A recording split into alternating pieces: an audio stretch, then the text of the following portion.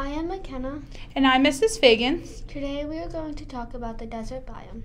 The desert biome can be found in all of the Americas, Southern Asia, Africa, and Australia. That's all of the continents except Europe and Africa. And the desert biome can be as warm as 100 degrees Fahrenheit during the day, and it can drop to as cold as 25 degrees Fahrenheit at night. It receives less than 10 inches of rainfall for the entire year. The desert is not found in PA. Good thing, that is way too hot for me.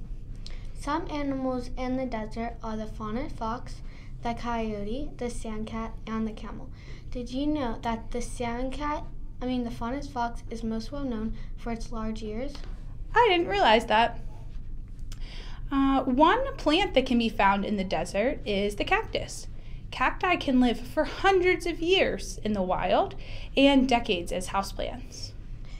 One other tree that grows in the desert is I think it's the dragon tree, right? Yes. The dragon tree gets its name because its wide trunk contains a gum called dragon's blood.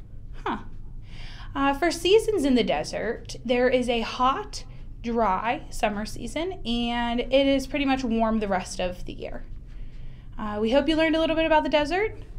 My name is McKenna. And I'm Mrs. Fagans. Thanks for watching.